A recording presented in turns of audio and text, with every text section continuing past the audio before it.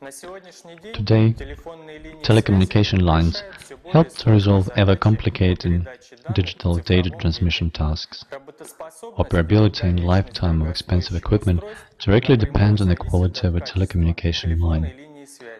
In its turn, the line quality depends on throughput capacity as well as on protection against external noise and overloads caused by lightning discharges and shift to alternative power supplies at telephone exchanges.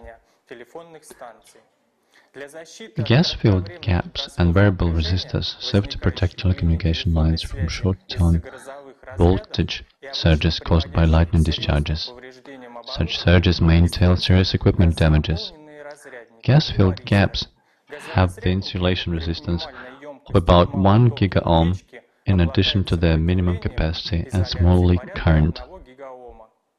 These parameters account for their utility in high-speed data transmission circuits.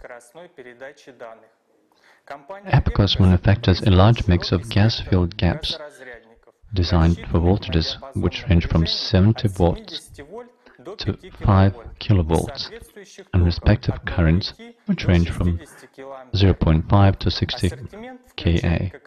The product line offers both common lead devices and leadless gas-filled gaps. The company produces 2 and 3 electrode devices. In fact, the 3 electrode ones are 2 gas-filled gaps with a common grounding point. Some 3 electrode gas-filled gaps are equipped with bimetal plate thermal protection system.